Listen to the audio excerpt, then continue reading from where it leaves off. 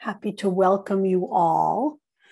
I am ready to get started. I think this is great. It's my summertime treat. Okay. When your names show up here, they don't always show up in order. Jocelyn, good to see you. Okay, great. I'm B. Ruby Rich. I'm the editor of Film Quarterly, and I'm here to welcome you to our quarterly, as it happens, page views conversations, which we do on our webinar series with every issue of Film Quarterly. So you hopefully have the new issue if you subscribe. And if you don't worry. You can see the page views column online. And you will eventually be able to see this conversation online as well and share it. And there is also a chapter from the book free as a PDF download online. So this is Film Quarterly's commitment to the literature in our field. And I'm really happy today to be welcoming Lindsey Green-Sims, the author of today's book on queer African cinema, and Bruno Guaraná, who is the editor of Page Views and who conducts the interviews that we publish and chooses the books, and also is here to have this conversation with Lindsey. Lindsey's joining us from American University and Bruno from Boston University. And I'm joining you from San Francisco as a proud professor emerita of UC Santa Cruz. So let me not hog the camera, and I want to welcome on board Lindsey and Bruno for this conversation. Thank Bruno, you, Lindsey, hello. Yes. Hi. Thank you for Lindsey as well for joining us today, and welcome everybody. So today we'll be talking about Lindsey's new book, Queer African Cinemas, which is a really exciting read, and it, just by way of introducing it a little bit to all of you, it describes and analyzes how queerness in the form of queer characters as well as in the form of queer narratives appear and circulates in fiction films produced in the African continent, where state-sanctioned homophobia remains the norm. So it ranges across different nations, and the films that Lindsey analyzes fit into two broad categories that I wanted to sort of highlight here. The first category comprises of what she calls international art films made in Africa, and those offer a more critical stance against homophobia, and their circulation, because they refuse to condemn queerness, is often limited or blocked across the African continent. And the second category are the more popular melodramas that, even though they feature a variety of queer characters, they function mostly as cautionary tales against queer practices. So you have two very distinct forms of representation here that she addresses in the book. And for her, even though these films adopt very different approaches to representation, they enable, though sometimes in surprising ways, queer pleasure, and they teach specific forms of queer resistance. And in fact, it's the rubric of resistance in its many expressions in the films that, to Lindsey, ties them together and allows them to fit within the umbrella of queer cinema. So in searching for these queer representations, she also addresses different industry practices across African nations that include more established industries such as Nigeria and South Africa, as well as films produced by nonprofit organizations in their fight against homophobia. And just before we get started into our conversation, I wanted to highlight the contributions that queer African cinemas offers to different fields of study. And it's interesting that it sort of circulates in three different areas. So to film studies, I see that the book breaks grounds, not just in its focus on African film production, but in its depiction of queerness, how it's articulated, and how it manages, or sometimes doesn't manage, to circulate across the continent. And this has methodological implications as well, because as Lindsey shows, it's really important to assess reception as a key site for queerness. And we'll talk a little bit about film festivals and even her field work in Africa, and how that allows her to assess the idea of reception, how these films are received and circulated, sometimes extra-officially or non-commercially. To African studies, the book's focus on queerness helps uncover queer practices that queer practices that involve watching films, as well as participating as filmmakers and as audience members in a film festival, for example. And in that, the book also maps out discursive practices surrounding queerness at the turn of the century, which happens to be when African nations became more openly homophobic, and in which resistance to homophobia also became more visible than ever before.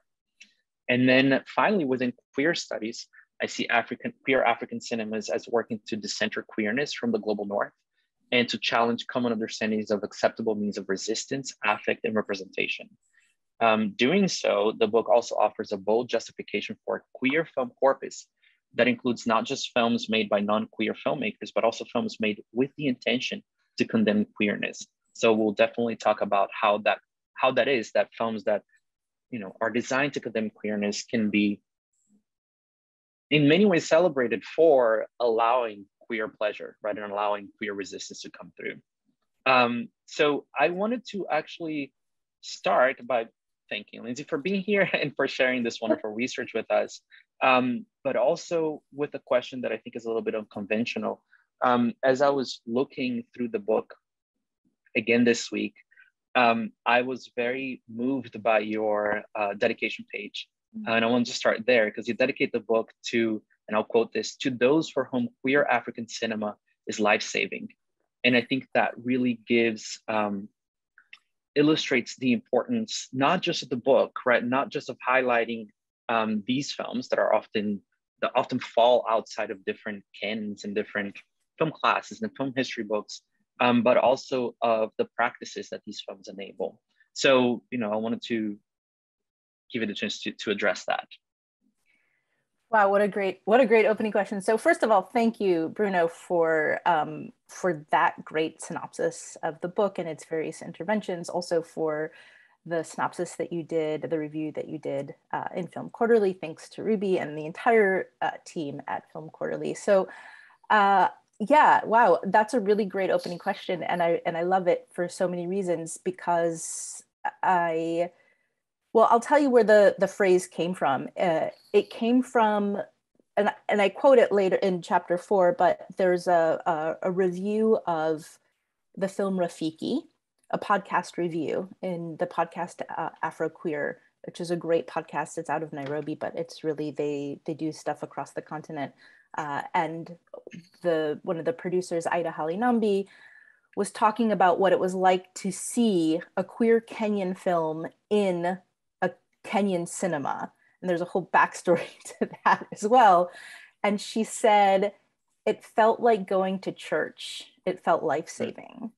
And I loved that. And I loved that image for so many reasons of thinking of, one, comparing it to going to church, especially given the complexities of Pentecostalism, but that a film could be life-saving and that it could have such a strong impact on people. And that's one thing that I found a lot in my research. I tried to analyze the films. I'm a film scholar, I'm a post-colonialist. I like to get into the close readings of the films, but I also really wanted to think about how they were resonating on the continent.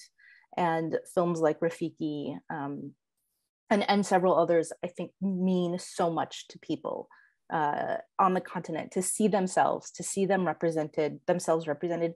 And also, I talk about this in a couple chapters, but to think about films as conversation starters. So they're not the end of the conversation, but they're what enables. I mean, I met more than one person who said this film enabled me to come out to somebody. And I think that's really important, not to put a premium on coming out as the end all be all, but I think that a lot of the films mean a lot to the people watching them. And I wanted to honor that in the book and to think about their reception as well. Yeah, and you mentioned Rafiki, which illustrates the cover of your book, but it's just one of many films that you analyze. But why don't we start with that? Because it has such an interesting history. And in your anecdote, it was about watching Rafiki in the cinemas, which of course didn't last for long. Right. So what happened to Rafiki? What is this film? So it's an adaptation of a short story, Jumbula Tree by Monica Raktinyako. And it took the director Wanyere Kahu a lot of time to source funding and to put it together. And the interesting thing is when she began the project, she was really not thinking of it as obviously she was thinking it as a queer story, but she wasn't really thinking about it as a political story. She was looking for African love stories to adapt, to make an adaptation of. And when she read Jambulatry, this is what she told me in an interview, that to her, it hit the notes that she wanted to. It was about young love and potential and hope. And it happened to be queer, but that wasn't necessarily what she was looking for. So I like that aspect of it, that it's supposed to be, and then it's snowballed into something else. So she makes the film, she gathers the funding.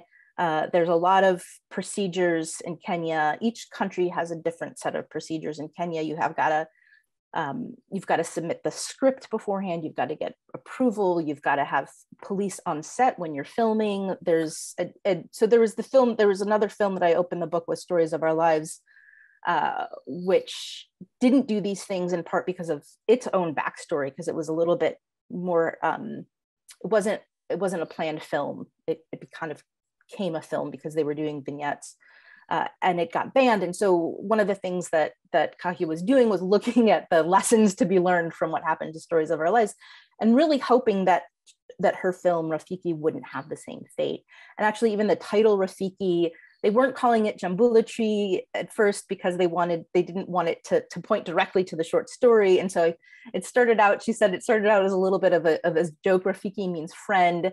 So this idea that you call your girlfriend a friend and to sort of, mask the true nature of the relationship. So they were trying to both keep it under wraps and also play by the rules. She really did expect for it to be able to be screened in Kenya. And what happened was the film got accepted to Cannes, and Ezekiel Matua, the head of the Kenyan Film Classification Board, goes on the radio the next day and was like, "We've got a film at Cannes. We're so pumped. This is great. Go Kenya." And then a couple of days later, he's like, "By the way, it's banned."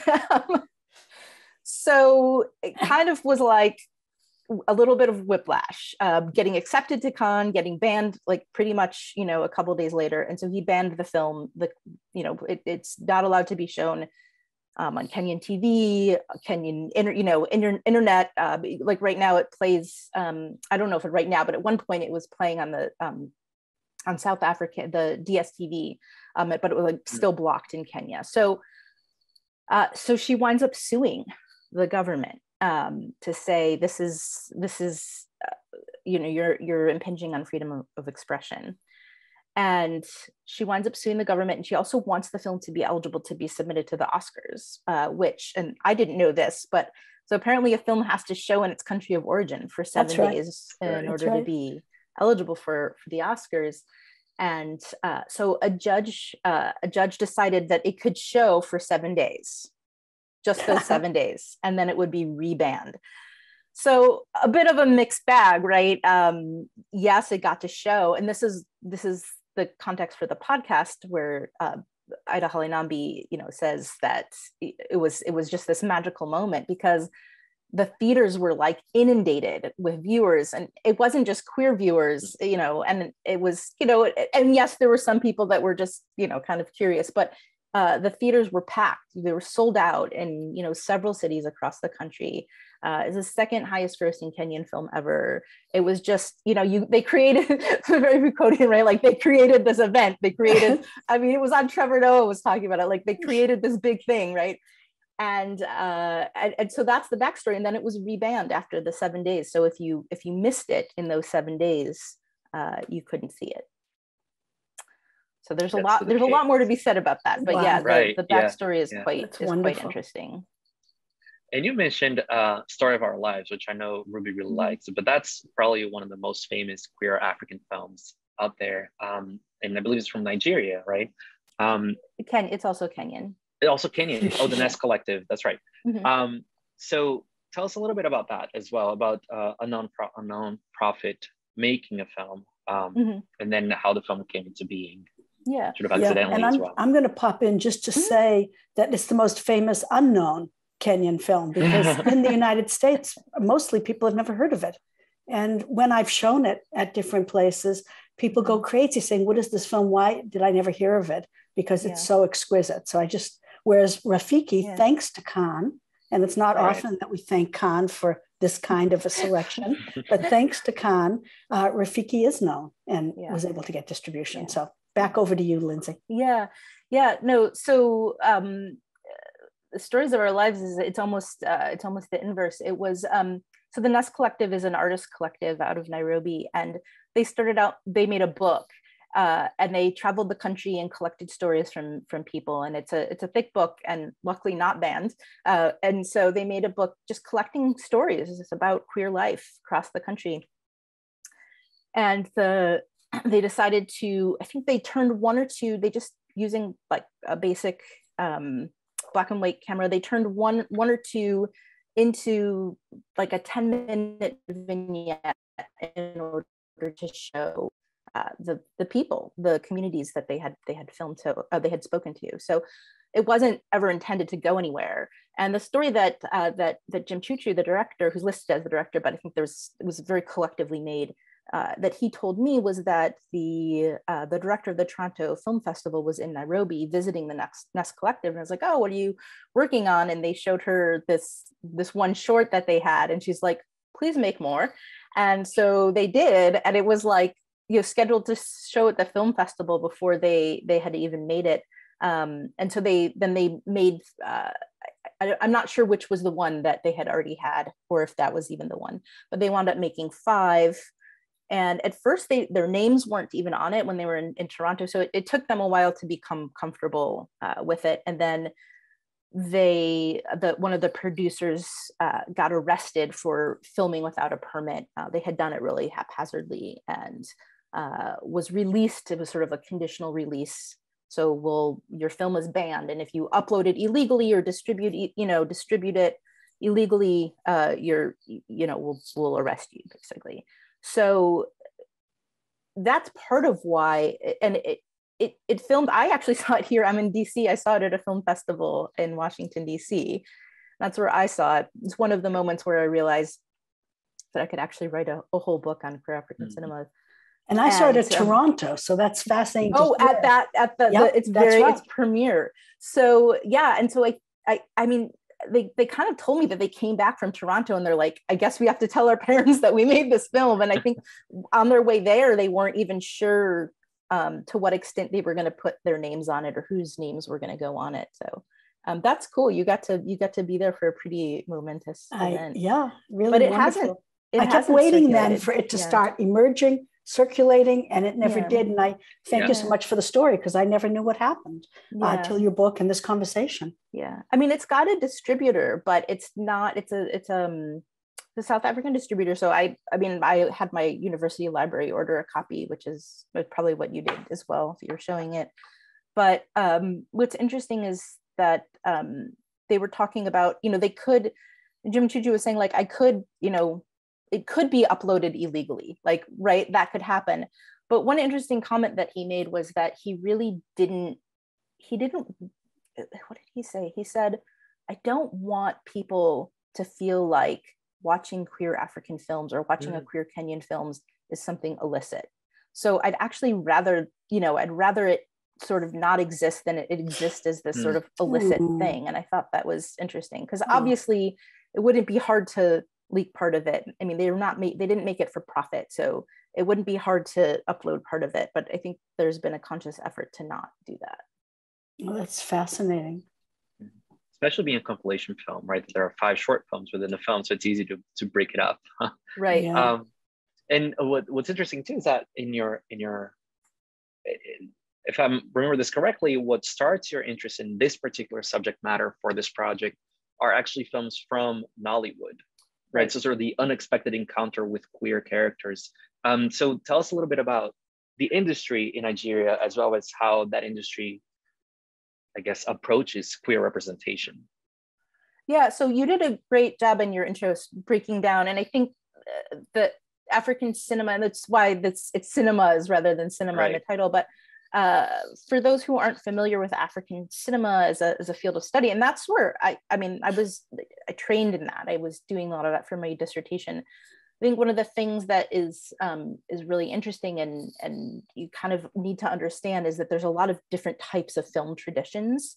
The Kenyan's pretty new, but there's this whole Francophone art film tradition that comes out of the 1960s. There's a film festival every other year in Burkina Faso. A lot of the filmmakers trained in France or they trained in Russia. So there's, you know, this definitely the sort of Marxist tendency, and there are a lot of times social issue films tied to, in some ways, the French New Wave. And so there's this whole Francophone art film tradition. For when I was in graduate school, that's what I studied. I took an African cinema class, and that's what we studied, were these Francophone art films. They're great. They're really beautiful films too. And then what happens, and then you have the Anglophone video tradition, which starts late 80s, early 1990s, and it's totally different. It's a totally different origin. I know we only have an hour, so I can't give a whole, no, but this is fascinating. Keep going. A spiel on it. But the gist is, it's a time of a lot of economic uncertainty, and state TV is laying off a lot of people, and it's also a time when technology is becoming a lot cheaper. So you've got VCRs. Brian Larkin writes about the infrastructures of piracy, and many people are familiar with Nollywood through Larkin's work. So you have, VCRs, you have distributions of what he calls like infrastructures of piracy, where you have got these distribution centers set up in markets where they're dubbing VCRs. So you've got a lot of equipment, a lot of technology, and then you also have a lot of unemployed state television actors, people with know-how, technical know-how. And it's actually, in Ghana, it started a little bit earlier, but more or less very, very similar in Nigeria and Ghana, very similar traditions, where you have people just picking up a video camera and making films, and then that film getting basically we didn't call it going viral then, but like basically whatever the hard copy version of going viral is, where people would copy it and distribute it. And you had a really, really popular local film industry. They were melodramas for the most part. A lot of the earlier ones had these kind of occult subplots. Oh yeah. Right. And they're fun, and they're not at all trying to be world cinema or global cinema at all. They do not, that is not their aspiration. They want to just make films that other, that Nigerians and Ghanaians want to see. And they're really successful at doing that. So you have what they call the video boom. And then, they move from, it was started on VHS, and then VCDs and DVDs. And now, like everything else, it's uploaded and streamed. But because that's a really different type of film industry than like than an art cinema, what you have are popular stories and popular stories that talk about everyday concerns and moral issues, right? Karen Barber's work on African popular culture is really informative here, where she talks about thinking about, and she's not writing in particular about video films, but she's writing about like the Yoruba theater tradition, but whatever popular form you're talking about, they're things that speak to local audiences, right? Things that hit a nerve, that are pressing, that are concerning. And so I really just by chance wound up discovering some of these Ghanaian and Nigerian films that had queer characters. I wasn't looking for them. My first book is on car culture in West Africa, looking at, again, I mean, it's still films, looking mostly at films and novels and plays. It was a film-oriented project. So that's why I was watching so many of these films and interviewing filmmakers.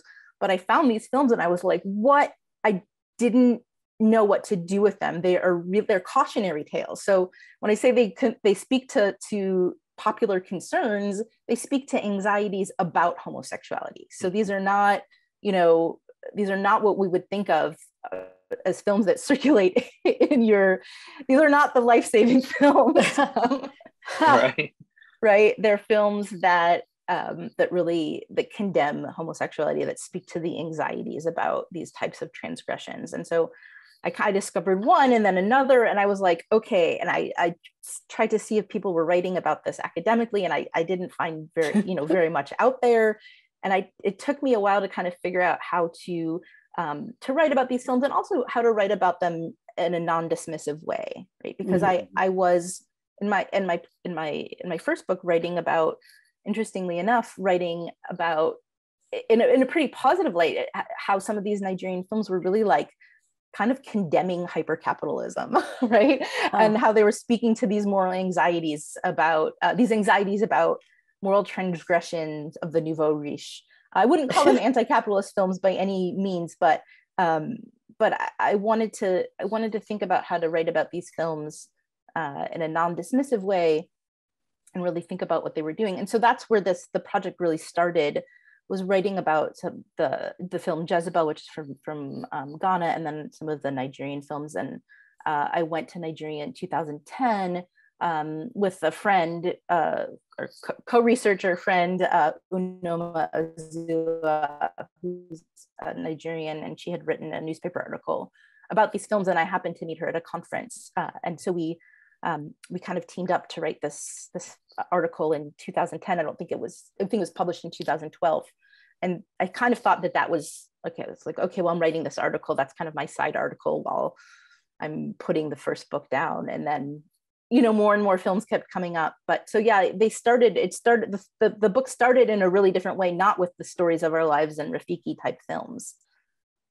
That's so fascinating, Lindsey. So essentially you were trying to figure out a way to talk about films that were all about enforcing a social order and really kind of policing the imaginary.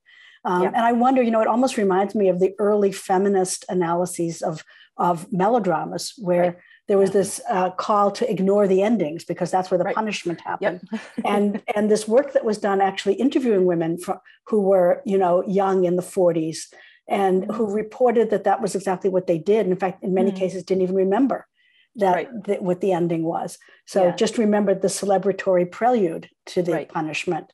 Yeah. So that's fascinating to hear you talk about this going on in this different sphere and different time. Yeah, I think it's analogous in some ways and not in other ways.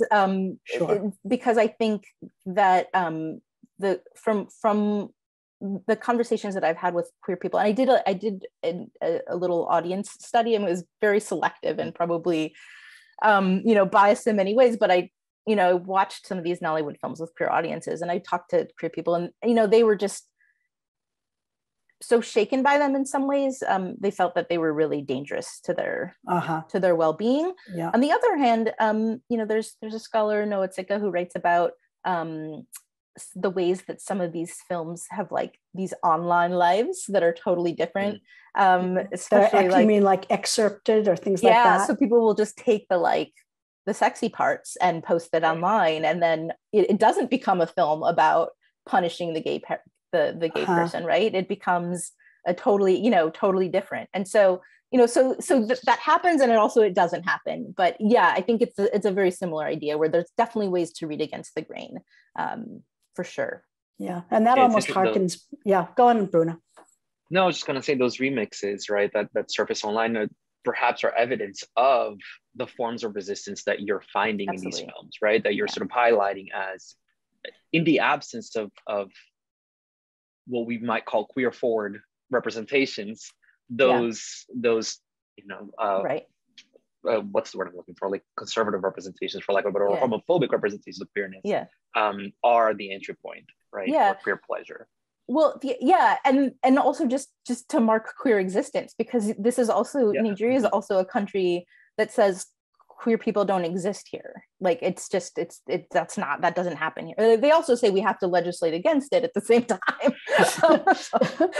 Make sure it doesn't appear. Right. But they're also kind of just denying the fact that it exists. So, right. And so to have these films that show that it does, and sometimes showing that it's, showing for moments, actually like really nice, healthy relationships. They don't get to say that way, but they do. There are some moments where it's like, okay, well, this is a country that, like, even just acknowledging that one can have a relationship, or that, there's a film which one of the characters, makes this biological argument, right? This born this way argument, which to be a popular film making that argument is something. So it's so interesting to hear you talk about, almost these audiences of resistance and audiences of complicity and how they're parsing these works. It's really fascinating.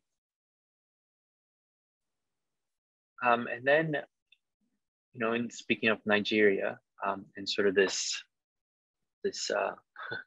policing of representation that exists there, that's also the place where tears comes from, right? Right. Yeah. And so how is that possible? And what is the work that Tears is doing? I have it. It stands for the Initiative for Equal Rights. Yeah. So it's an organization, a Lagos-based organization. They call it a human rights organization, but it's very LGBT focused. They started making films that used Nollywood aesthetics and Nollywood actors, Nollywood directors, but had a totally different message. So rather than condemning the queer characters, they're condemning the homophobic characters. And they started making these films. They're really subtle.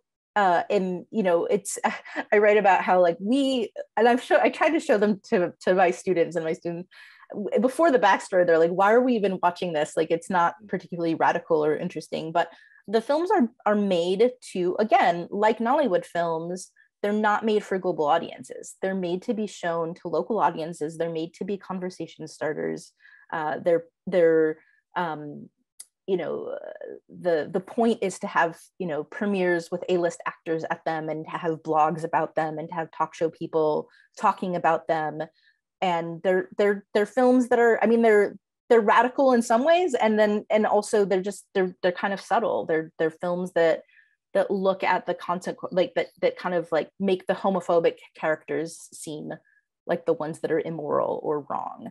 And they do, it's amazing work. I talk about this as a practice of negotiation, as a form, as one of the forms of resistance that I look at, and quiet. And some of the characters, some of the films, one's called We Don't Live Here Anymore, actually barely focuses on, it's two high school boys, and we barely focus on the boys. It's really about their mothers and their mothers' reactions. And the filmmaker and the writer both said that was what they were trying to do. That's their target audience were, this was made at a time right after the Same-Sex Marriage Prohibition Act was passed in 2014, and there were you heard stories of vigilante justice and public beatings, and people being dragged out of their house and beaten in public, and the police supporting the people that are doing the beating rather than the victims. And so the filmmaker and the writer basically said, this was a film to address that moral crisis, right? To address, rather than the moral crisis of homosexuality, right? But this was a film that they wanted people to say, okay, what would you do if it was your brother or your son that was being dragged out of the house? Where do you stand in that? And I think that that's really powerful, and it did a lot of important work. And so that's the Initiative for Equal Rights is doing that kind of work. But they're still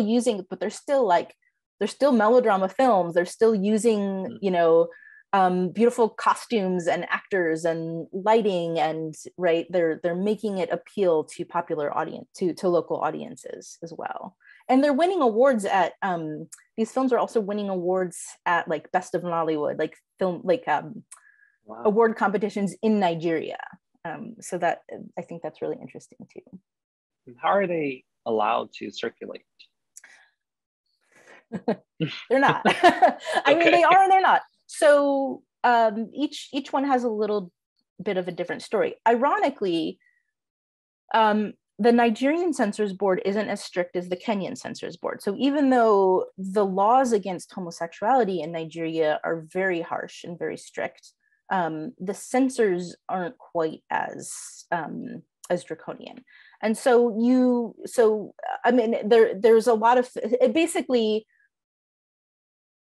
so the films are, the first film they made was called Hell or High Water, and they just put that up online. And the Nigerian censors don't really mess with you when you're just putting stuff up online.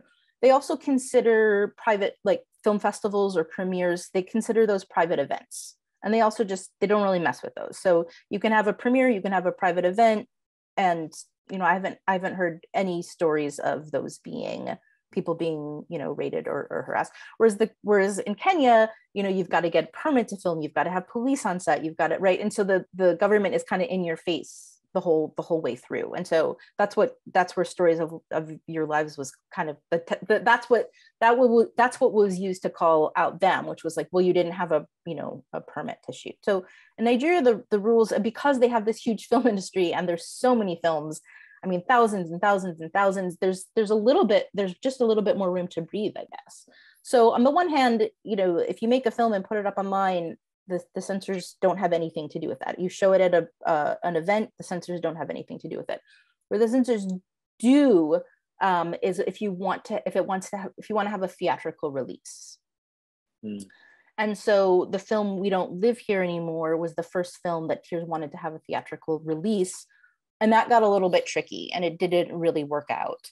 So, but they did wind up, it's on Amazon. I think it's still there on Amazon Prime. So they wound up streaming it there.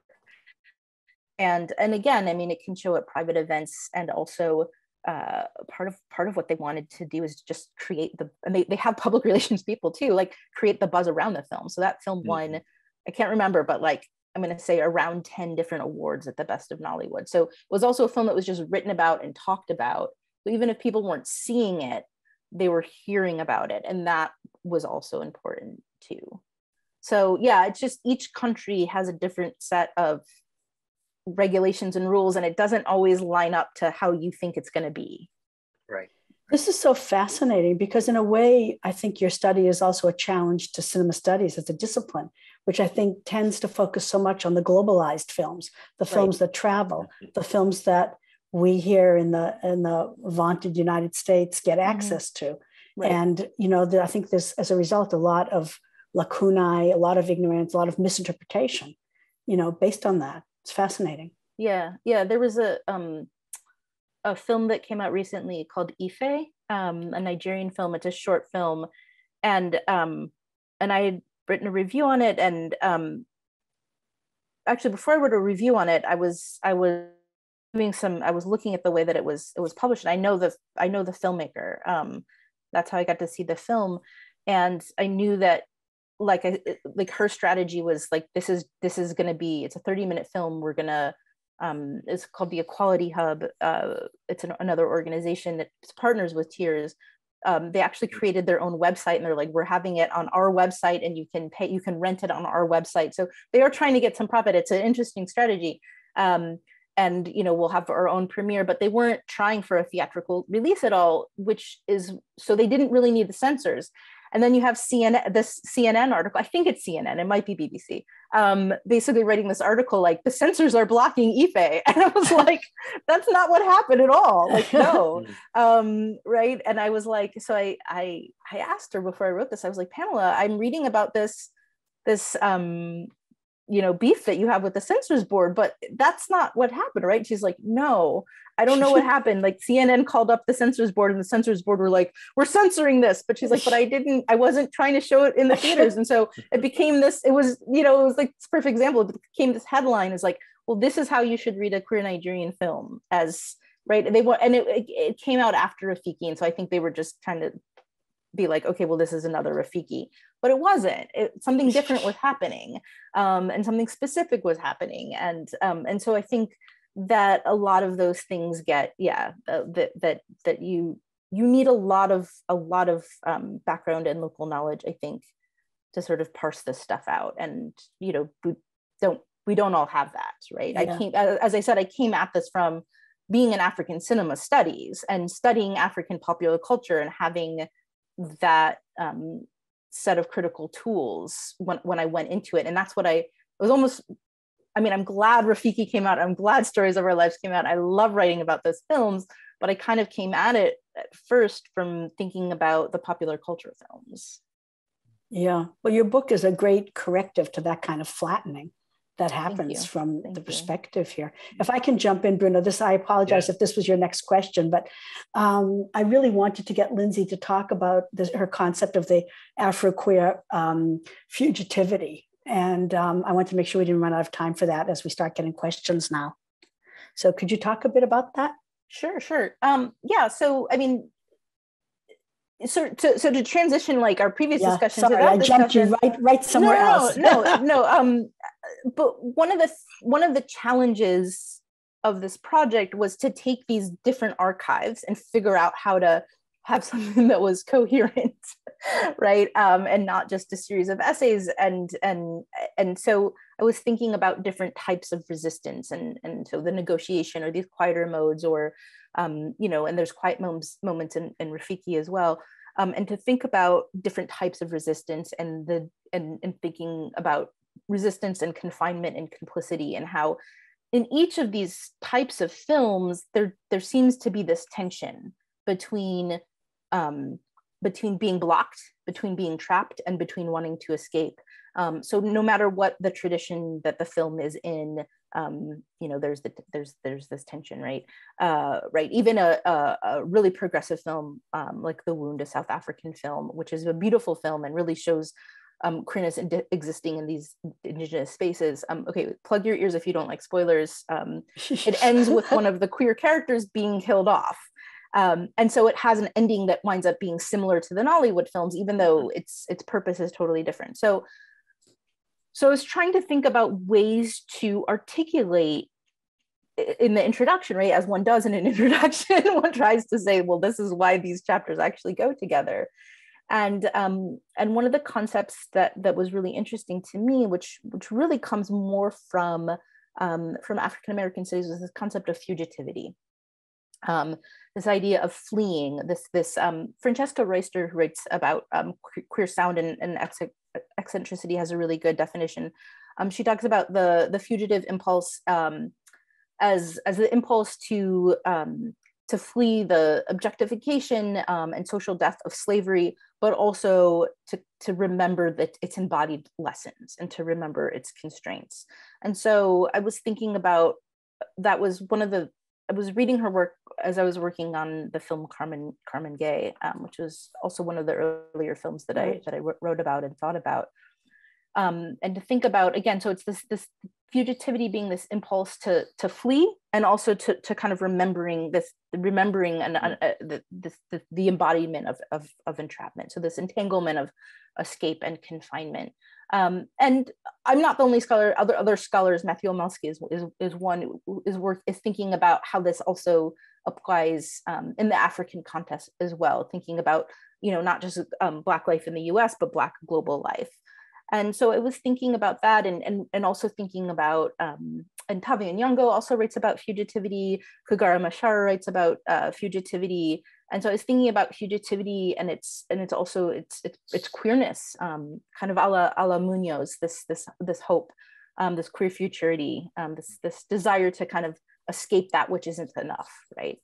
And so this is a long-winded answer, of course, but to think about Afroqueer fugitivity is to think about a particularly African and particularly queer type of escape, a will towards fleeing, and it can take a lot of different forms, right? And so, I mean, it could be running away, like literally, like running away, running to a better space, but it could be like in Rafiki, Kenna, and Ziki on the rooftop, making a promise about a future life, that will never be like them down there, that will be something real. And it could be, and sometimes it's more supernatural. Sometimes it's shape-shifting, and there's other moments. So I don't try to limit it. So I think about these moments of escape, but then also ways in which they're oftentimes cut off. And they're oftentimes blocked. And so it's this, again, an entanglement, I think, of escape and confinement. That's great. The introduction, by the way, gives a great illustration of that as you read through the final segment of Stories of Our Lives, right? So yeah, everybody has access to that, I think, through our page. So I highly recommend that. Yeah. I just want to remind people who are here that we have about a little less than 15 minutes left. So if you have any questions you want addressed or any topics you want Lindsey and Bruno talking about, just post a note in either the Q&A or the chat, and we'll get to it because otherwise we're going to just keep going. This is fascinating. Bruno, back over to you. Sorry. I wanted to ask Lindsey about her research process, specifically your field work in Africa. I know that you've mentioned, I think in our interview, that there were some uncomfortable conversations to have with particular filmmakers, as well as the anecdote of going to a film festival in Uganda. So tell us the highlights of that, as well as the challenges in doing that kind of work. Yeah, there was only one uncomfortable interview that I can remember, actually, which is and that's when I was working on some of these earlier Nollywood films that I said are made as, I'm sorry, too uncomfortable. We'll hear both. I mean, there's not much. I mean, it's hard to sit there and have a person kind of seriously tell you, why lesbianism is destroying the country, right? So what do you do in that? Or what was the phrase? It's quoted in the one of the articles that I wrote. But a filmmaker basically said, like, it's to allow somebody to be gay is denying them their human right, because I think the logic was like, it's terrible to allow somebody to do this, right? Like but it was so there were a couple moments where you just kind of had to sit there, and I was like, I'm not here to, like, I'm interviewing, I'm actually interested to hear what you say, and we're not going to start a debate here, because there's only one way it's going to end, right? Like and so there were a couple moments like that, but for the most part I was speaking with filmmakers, with audiences. I mean, even I sat with Unomozu, and I sat with the censors in Nigeria, up in Abuja, and we had a blast. They were really lovely people. They bought us Fanta, orange soda, and grilled meat, and we sat and watched some movies, and they told us about what they censored and what they didn't. So there were like a couple like uncomfortable moments. The film festival in Uganda, I think that you're referring to, Bruno, that was the hardest part of my research. It was I had been to it was the second time I had been to the Queer Kampala Film Festival.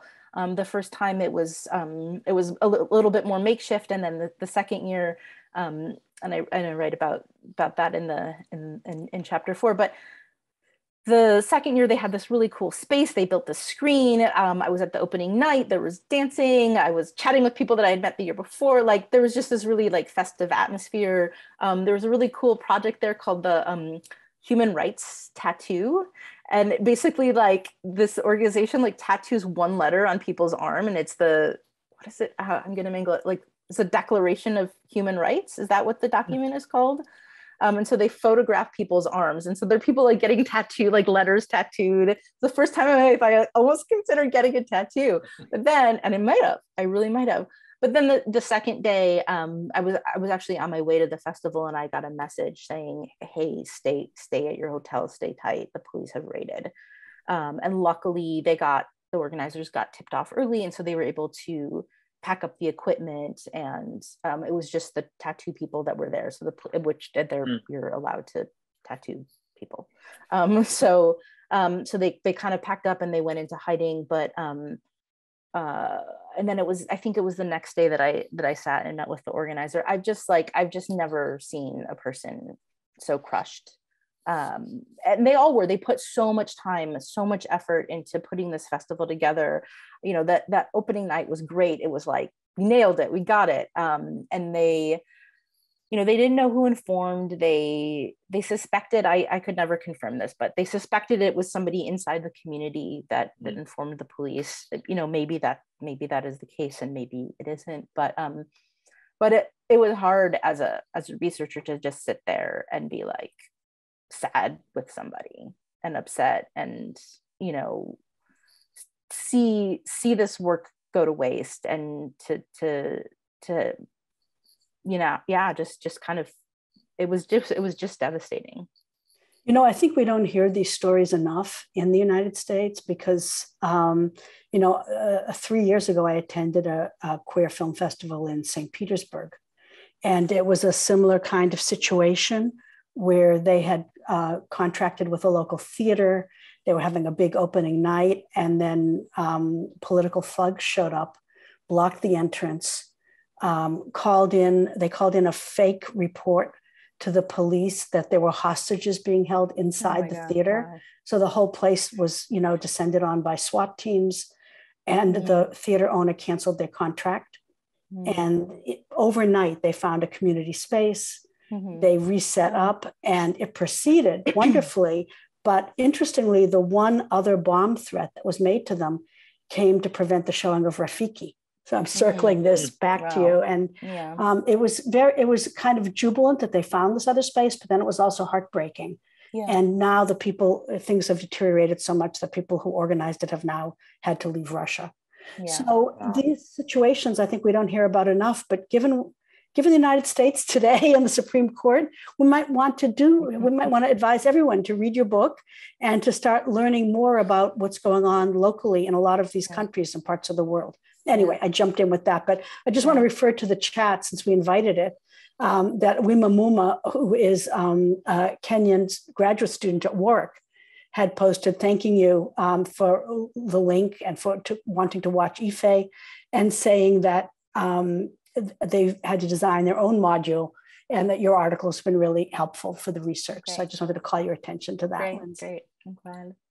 And I want to add something to what you said too, Ruby, that I think in some ways we do hear these stories, but we hear them in really different ways. We hear them as these kind of sensationalist stories. Like we'll hear the headline, like, what a queer film festival shut down in St. Petersburg. But I think what we don't hear is, and this is why we love, this is, I think many of us here are film scholars or literary scholars. This is I think why we do what we do. But what we don't hear is how that impacts people, like that the effective reaction, right? Like, I mean, so you could say, okay, Roe v. Wade was overturned, and we hear about it in the news, but like how, like the stories that we're not telling is like how I almost threw up when I heard that, or how I'm texting my mom and my sister and everybody's crying, and like these kind of emotive reactions and these kind of snapshots. And that's what, for me, like being at the festivals and having these conversations, it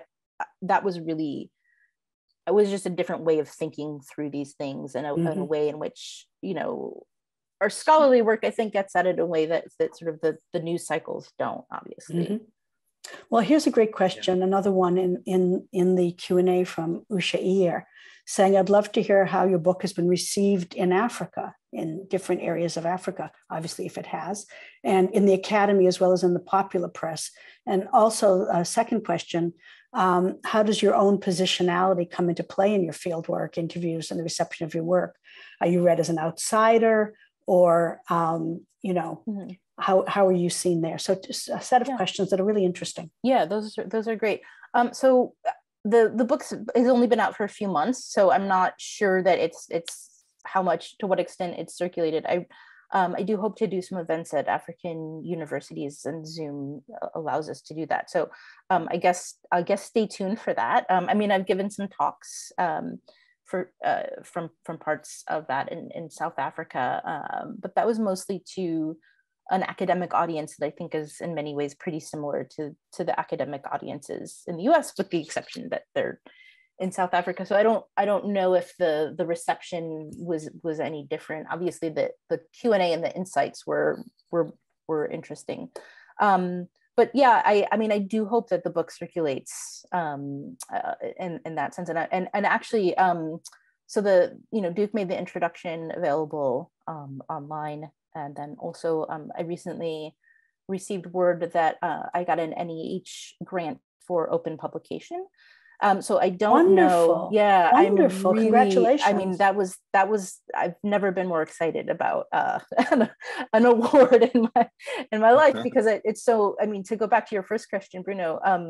about, you know, it being dedicated to, you know, so I don't know the timeline for that. I don't have any information. It's not going to be right away, but eventually it'll be open access. And so I think a lot of African scholars will be able to access it that way. I mean, right now it's hard because it's a book that's, I think, $30. So, but the other question about my own positionality, I think, is a really important one, and something that I think a lot about. I mean, I'm a queer white Jewish woman who goes, you know, who's doing these interviews, and so am I seen as an outsider? Of course, you know, by virtue of the color of my skin, and I understand that I'm also not I'm not an activist. I'm not a filmmaker, but what in terms of my field work, what I'm interested in, besides finding out these backstories, is actually having conversations with people. And I wind up having a lot of conversations with people who, like me, like to watch queer films. and so I felt like I had a lot of conversations with people, you know, about what we like to watch. You know, the film Moonlight came out in 2016. 2016? A while ago, maybe. Was that 2016? Yeah. Am I Could be. around then? So I felt like when I was in Nigeria doing some of these, I had so many conversations, and it's a film that I love and a film that I teach. And so I wound up having a lot of conversations about Moonlight, and if I'm talking to a filmmaker, then we're talking about some of the cinematic techniques, right? And some of the scenes and the way they're shot.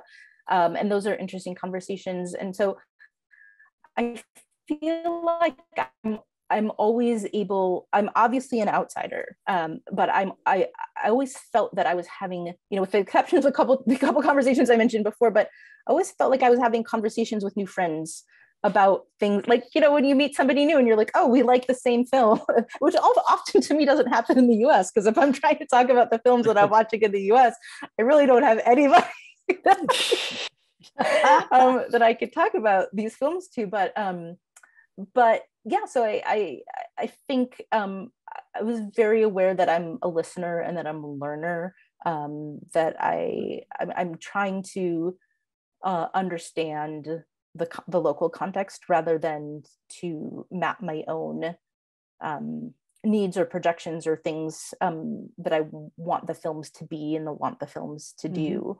And so it was a lot about just kind of having conversations and learning and listening and realizing where my blind spots were. So great. Yeah. Great. Just to remind people that the page views column and with the conversation and the interview that you and Bruno did is online on the Film Quarterly website, along with the PDF for your introduction that Duke allowed us to post there. So that's both open.